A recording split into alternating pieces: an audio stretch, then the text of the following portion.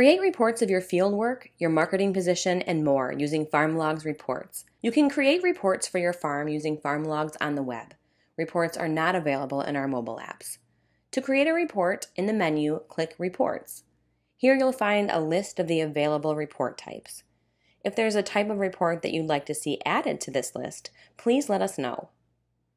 Click to select a report type. In this example, let's create a marketing position summary. You can adjust the crop year here. Depending on the type of report that you're creating, there may be additional options in this column to filter report criteria. Anytime you change the report criteria, click Reload Report to apply your changes. Once you've created your desired report, click Download to view and download a PDF of your report. Some reports are also available as a CSV file.